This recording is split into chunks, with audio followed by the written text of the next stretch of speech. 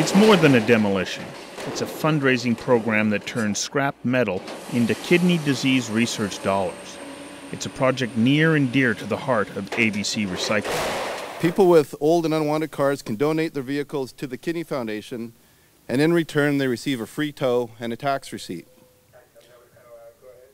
But we asked, why stop at cars? With more than 100 years of experience and insight in scrap metal recycling, ABC had a few more fundraising ideas to offer. Within a few months, a partnership was formed between the Kidney Foundation of Canada, BC branch, and ABC Recycling, and the new Kidney Metals program was launched. It's called SeeKD, like seek kidney disease or SeeKD disease.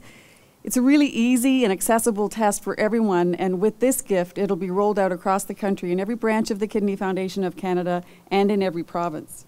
CN Rail got on board, and it's donating $600,000 of old rail cars that will be turned into scrap metal over the next 3 years for SeeKD. Chronic kidney disease significantly increases your risk of having a heart attack, a stroke, or having heart failure. And heart disease or cardiovascular disease is the second most common cause of death in Canada. The Kidney Metals program, ABC Recycling is soliciting customers that produce metals to donate proceeds, some of the proceeds of those metals to the Kidney Foundation.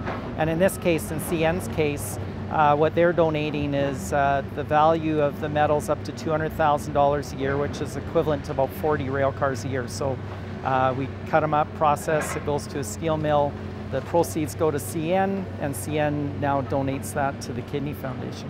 Be a kidney hero. Recycle your metal. Recycle for life. And with that, the first CN rail car was sheared into research dollars.